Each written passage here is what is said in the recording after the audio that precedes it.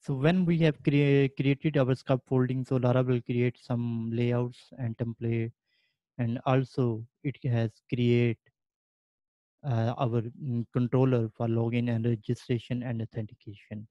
So we can see in our views we have a layouts folder and app. So this is the layout, main layout for that is used by in a home. So you can see in the home we are extending our layouts. It is a main directory, and under that layouts we have a app file. So this app file is calling in our home layout. And so when we logged in, so this dashboard will be used. So we say we are not going to log in and not going to create a migration by user. But in the upcoming videos, or when you are following along with me, so you will find these things. And before, let's see our controller in app HTTP.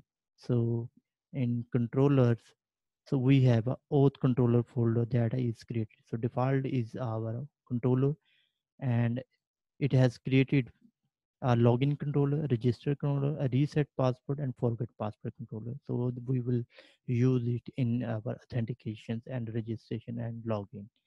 And one is the main controller is that is created in scaffolding is the home controller. So this home controller is using the middleware auth, and which is the authentication for a authenticated user. This mm, controller will use the auth guard or auth middleware. So, and this is calling public function index and home file, which is in our view. If we see in our view, we have a home file. And when we go to our browser, so you can see when we hit our default local host, so we have a login. This is a welcome screen which this file welcome is calling. And when you go to login, and the login file login, which is in also a views auth and login blade, so this file is calling.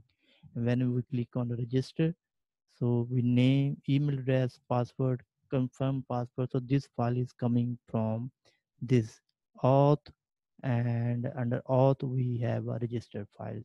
So definitely we will create our own or customize these things like login and registration.